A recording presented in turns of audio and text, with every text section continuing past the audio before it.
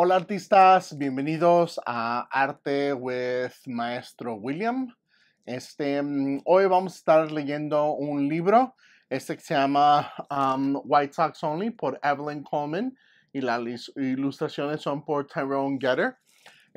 Pero antes de leer este libro, que hacer nuestro poema In la Quech Alaken. Acuérdense, este poema es un poema, un verso maya, que nos recuerda que estamos interconectados. Y vamos a ver, esta historia va a ser muy importante hoy, que vamos a estar leyendo, pero repitan después de mí, por favor. In la Quech. Tú eres mi otro yo. Si te hago daño a ti, me hago daño a mí misma. Si te amo y respeto, me amo y respeto yo. In la Quech Alaken. Gracias, artistas. Pues, artistas, este libro, se llama White Socks Only. Habla del racismo, ¿verdad? Entonces, de cuando una persona, está maltratando a otra persona. Y específicamente, este libro habla, de una era, que se llama The Jim Crow era, donde había leyes en los Estados Unidos que separaba cosas que pueden hacer los blancos con los afroamericanos, o personas de color, ¿verdad? Porque yo, aunque no sea afroamericano, también estas leyes aplicaban para mí, ¿verdad? Entonces, pues vamos a estar leyendo esta historia y luego vamos a tener una conversación sobre el racismo y qué podemos hacer nosotros cuando veamos que alguien está siendo maltratado, maltratada, qué podemos decir, ¿verdad? Ok, pues que empezar, artistas. Otra vez, este libro se llama White Socks Only. La autora se llama Evelyn Coleman y las ilustraciones son por Tyrone Getter. Y así va la historia. They said to my brother Edward Eddie Joe Coleman, who believed in the magic of my stories, and to the children of the world, you are the future. Ustedes son el futuro. Y así va la historia. Grandma, can I walk into town by myself? I asked. One hot summer day, I knew what she was going to say. She was going to tell a story, not just any story, but my favorite story. I watched her turn her toward her spit can. Ping! The snuff juice hit the bottom, sounding like a chime. She rocked 1 or 2 times in her rocking chair, her eyes closed, and then she looked up at me. You know you ain't big enough to walk into town alone, girl. I shall know why you asking me that. You aren't big enough, so you're gonna do some good there. I smiled and plopped down on the step. She was about to begin the story. Grandma laughed.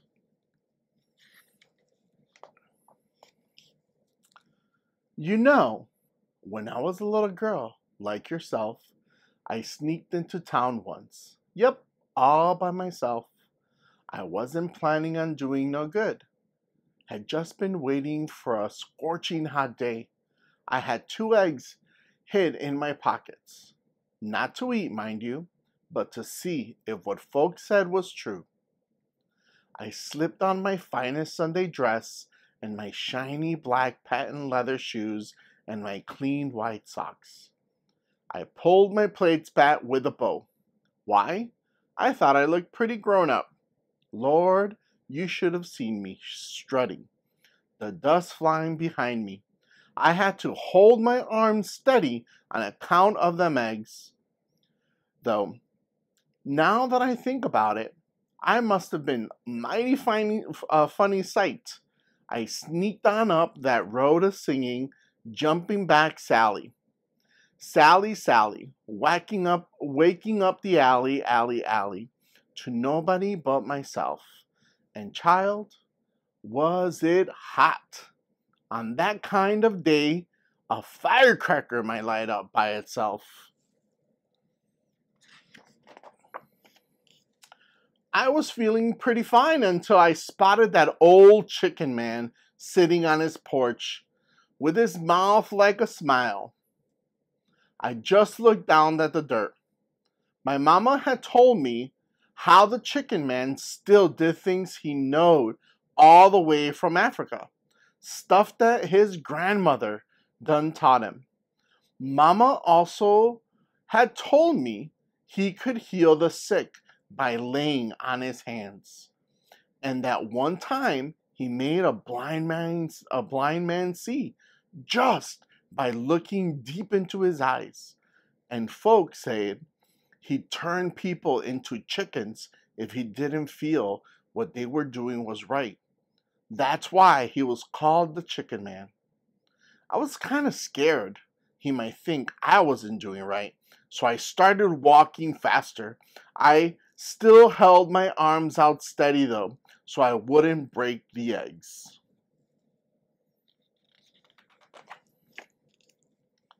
Anyway, when I got to town, I didn't see many folk that I knew. I wandered around with my mouth gaped open, looking at the white women in their fancy hats. That's when I saw Mama's friend, Miss Nancy, turning the corner. I was going to sure enough be in trouble if she saw me. She told Mama everything, so I took off running towards the first big tree I saw and hid behind it. I stayed there for a minute, panting, until I saw Miss Nancy walk out of sight. Then I tiptoed out, but in my rush, I burst one of my eggs, and it was slinking down my dress and legs. And she is hiding. I figured I'd better do what I come to do and get back home. I was standing in front of this big old building where there was a statue of a soldier sitting up on a horse.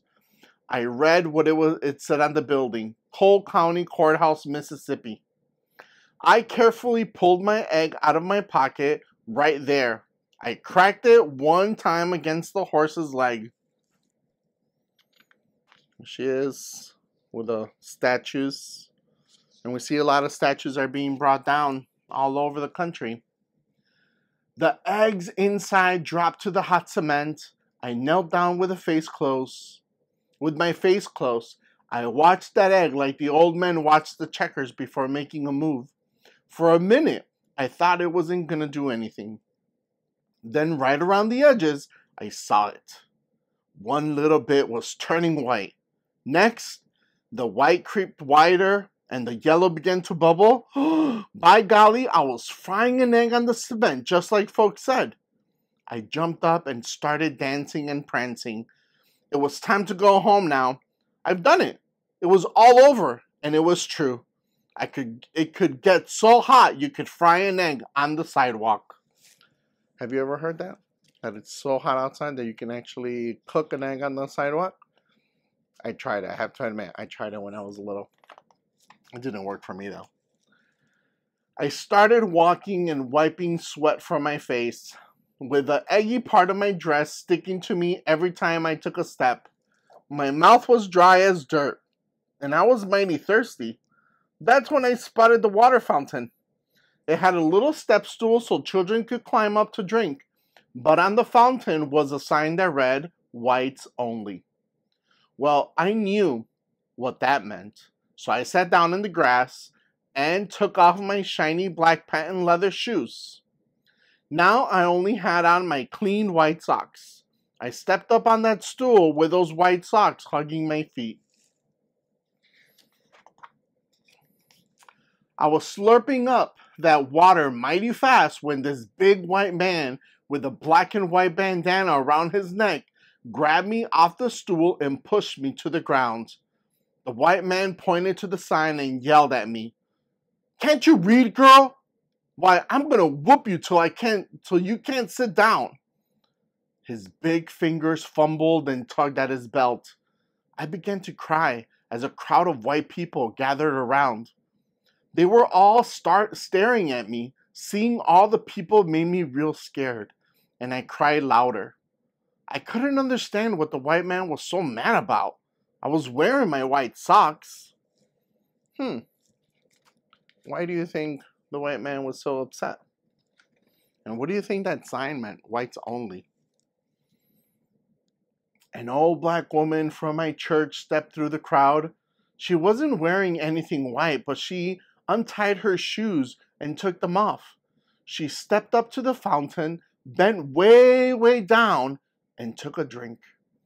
I knew the man was going to yell at her, and he did. "I'm going to have to whoop you too, ain't I?" he shouted. And everyone in the background isn't saying anything.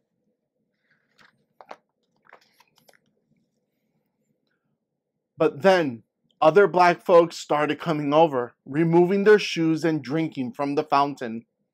They had on clean-looking green socks and yellow socks and red socks and blue socks. Of course, the big man with the bandana kept right on yelling. His face got red as fire. He was snorting through his nose like a bull does when it's gonna charge. Let's see how the artist painted the face of this white man more red to show part of the story. Let's see what happens. Other white folk came up and started yelling at us too.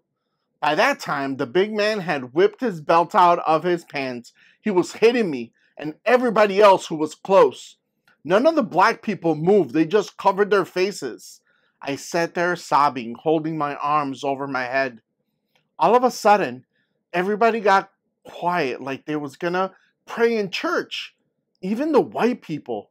I peeped out through my arms. The black people and the white people were moving aside. The chicken man was coming through. He was slowly tapping his way towards me. And see in the background, the white man is hitting the people.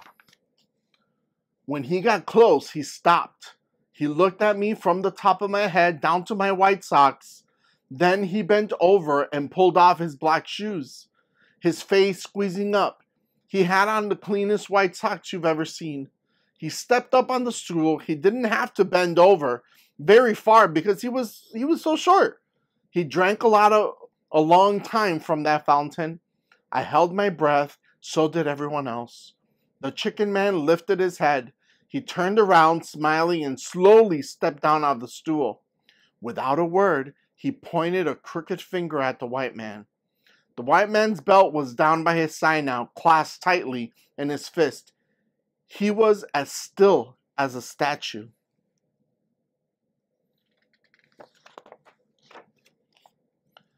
The old chicken man helped me up. He took out a white handkerchief and wiped off my face. There now, child. It's time for you to go home. You did all right. He handed me a chicken feather out of the brim of his hat and hobbled away. All the black people surrounded me. They were all crying and hugging me. Then they took me home. When they told Mama what had happened, she just broke out laughing. She said, "Well, I guess you can go to town by yourself now, because you're old enough to do some good." Oh, that's surprising. I thought she was going to get in trouble, but she didn't get in trouble. I wonder what she meant by her mom saying that she did some good. Nobody ever again saw the big white man who had whipped us. None of us dared ask about the big chicken flapping around the courthouse near the water fountain, neither. And from then on, the whites only sign was gone from that water fountain forever. En colorín colorado, este cuento se ha acabado. Wow, artistas. Esa historia, it's a bit intense, ¿verdad? Entonces, pero les quería preguntar, ¿verdad? Todavía en este momento, esto pasó, pues es una historia basada en lo que estaba pasando en la era de Jim Crow, que no ha sido a tanto tiempo, ¿verdad? Yo diría como unos 60, 70 años, entre 50 y 70 años, ¿verdad? Que pasó, había leyes que promovía, ¿cómo se dice? que segregaba, ¿verdad? A la gente, especialmente los blancos y a los afroamericanos. Pero todavía hay muchas leyes ahorita que pues no se está segregando, ¿verdad? Y podemos ver, dependiendo en dónde vivas, que muchas vecindarios, muchas comunidades todavía están segregadas. Y pues podemos ver que ahorita también muchas personas están peleando por los derechos de las vidas negras y están diciendo que las vidas negras importan, ¿verdad? Y es por todas estas historias, todas estas leyes que personas han que personas han pasado y que han afectado a las comunidades afroamericanas. Pero te quiero decir, nosotros, así como yo, así como tú, tenemos una responsabilidad, ¿verdad? Tenemos una responsabilidad de asegurarnos que cuando veamos que alguien está siendo maltratado o maltratada, que digamos algo, ¿verdad? No podemos quedarnos silencios porque el no decir nada le estamos diciendo a esa persona que está maltratando que lo que está haciendo está bien. Y si pueden ver, ¿verdad? Así como el personaje en esta historia, hubo otra gente que empezó a tomar del agua, ¿verdad? Aunque les estaban gritando. Y podemos ver ahorita que muchas personas también están tomando esas acciones, ¿verdad? Cuando estamos viendo a alguien que está haciendo algo que pensamos que a lo mejor va a ser malo, empezamos a tomar video, empezamos a decir, oye, ¿qué estás haciendo? ¿Por qué estás tratando a esta persona así?